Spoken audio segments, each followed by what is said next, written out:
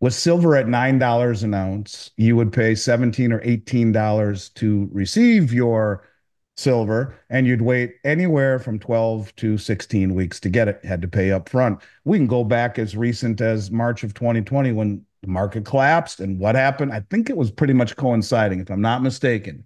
I think silver fell to 11 bucks. Mhm. Um, and you remember you couldn't buy anything for short of 20 bucks anywhere, and you'd have to wait, and you didn't know there was uncertainty. So anytime that you distort reality, there is the unintended consequence on the physical market where there are people who understand what's really happening. The surge in gold and silver deliveries from COMEX highlights a profound shift, pointing to significant flaws in the Western financial system. Central banks worldwide are intensifying their gold acquisition, with 2024 setting new records for gold purchases. The first half of this year saw record-breaking gold buying, surpassing previous years as central banks continued to boost their reserves despite soaring prices. In July alone, global central banks added 37 tons of gold, a 206% increase from the previous month, marking the highest monthly total since January. Turkey has been a major player in this buying spree.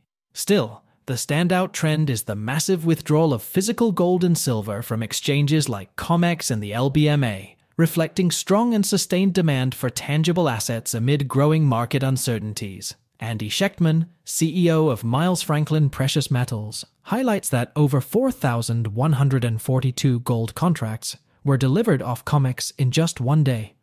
Such deliveries are no longer rare occurrences.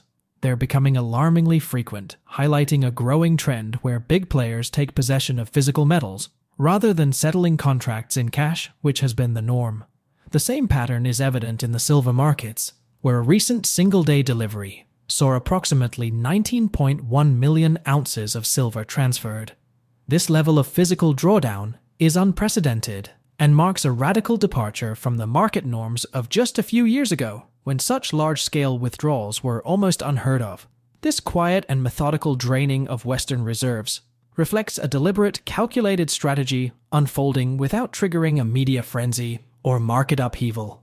By carefully managing the pace of their actions, these entities avoid causing immediate panic or market shocks.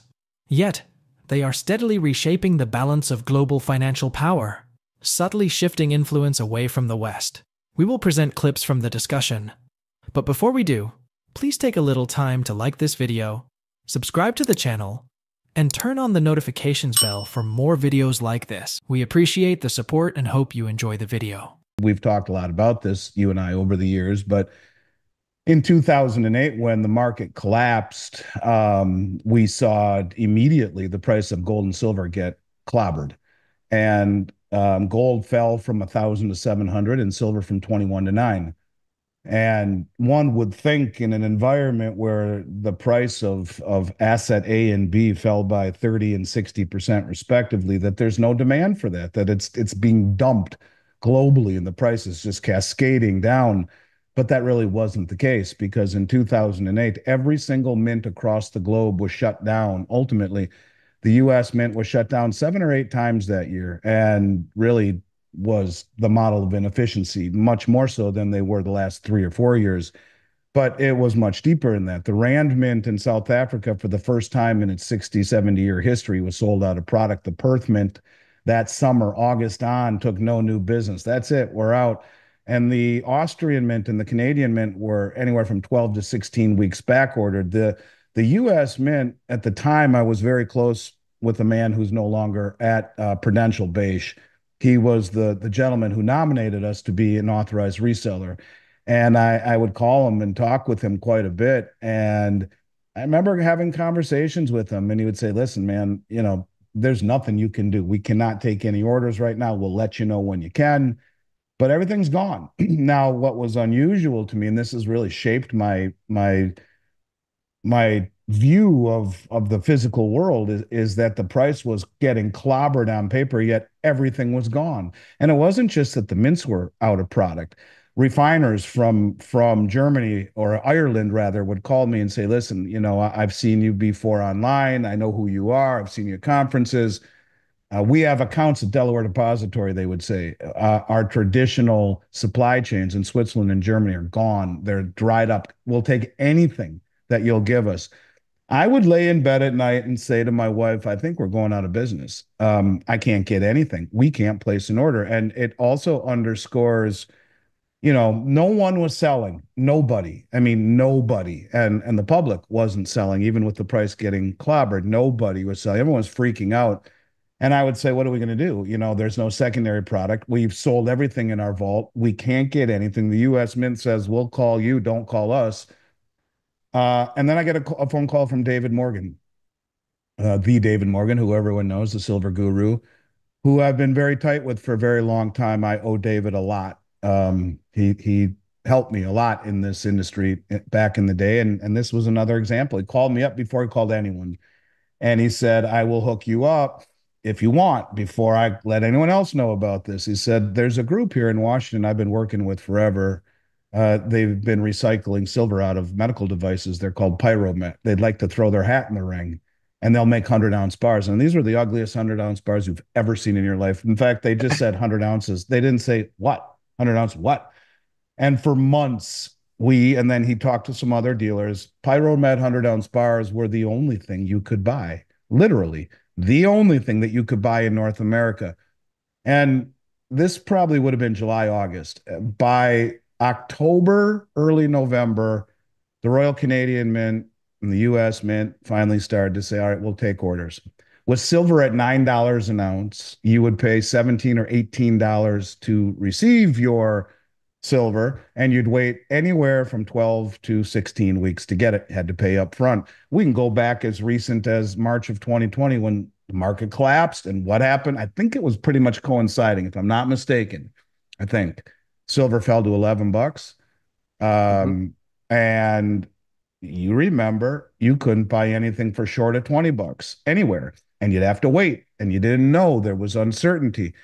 So anytime that you distort reality, there is the unintended consequence on the physical market where there are people who understand what's really happening. The value hunters say, I'll buy, thank you very much. And as the world is getting scarier, India's silver imports have surged dramatically, drawing global attention with record-breaking volumes.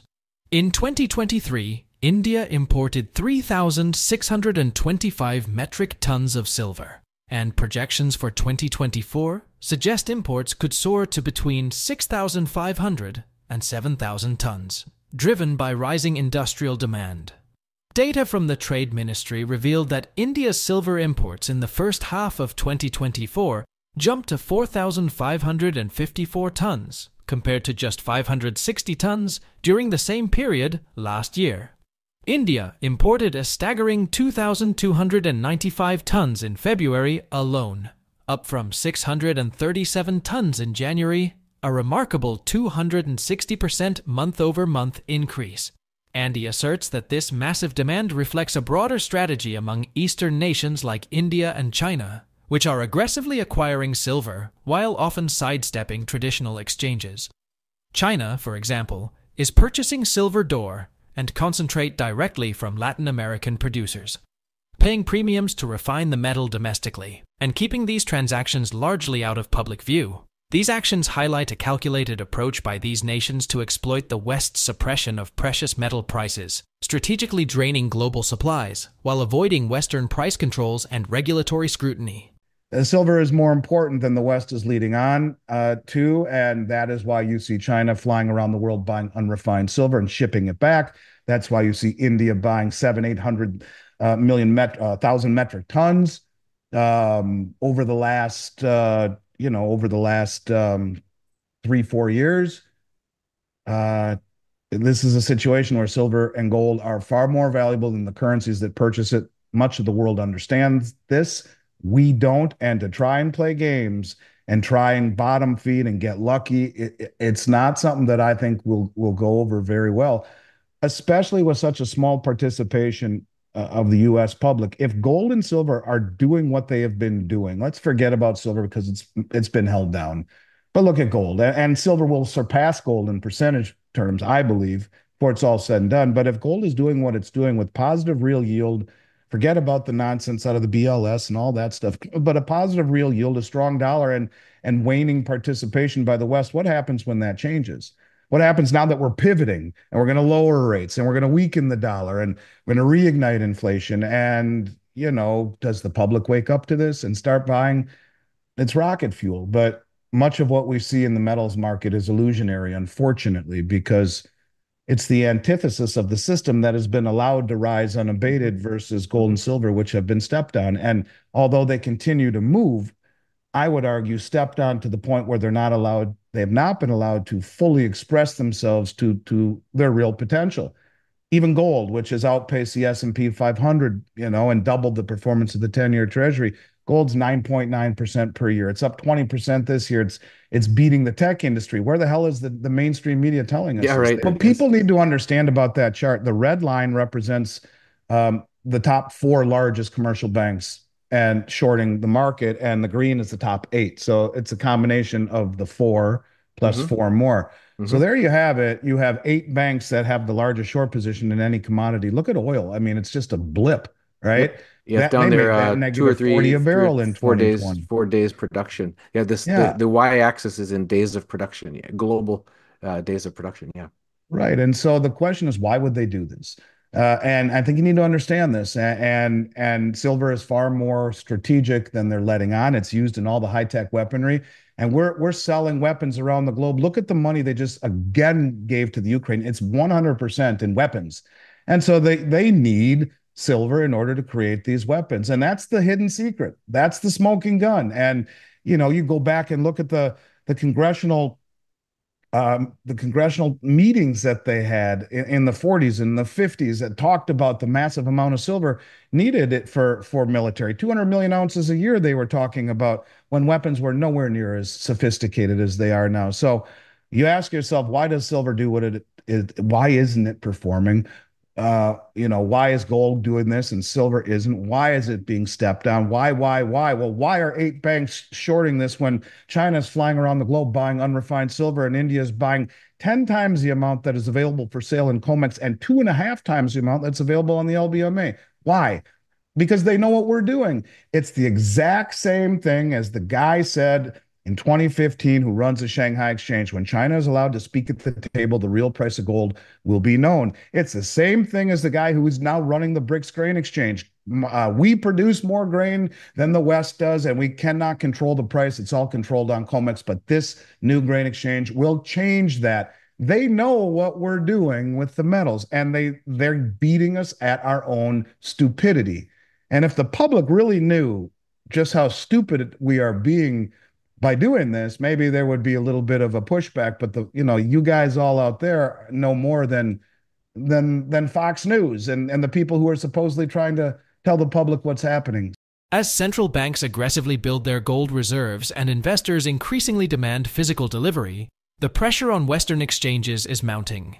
The ongoing depletion of physical reserves and Eastern countries bypassing traditional market controls suggests a possible revaluation of gold and silver. Persistent withdrawals could lead to liquidity shortages in Western markets, driving prices to reflect true supply and demand. Do you agree with Andy's predictions and analysis? Please share your thoughts on the video and the coming silver squeeze. Also, ensure you like this video, subscribe to the channel, and turn on the notifications bell for more videos like this. Thanks for watching, and we hope to see you in the next one.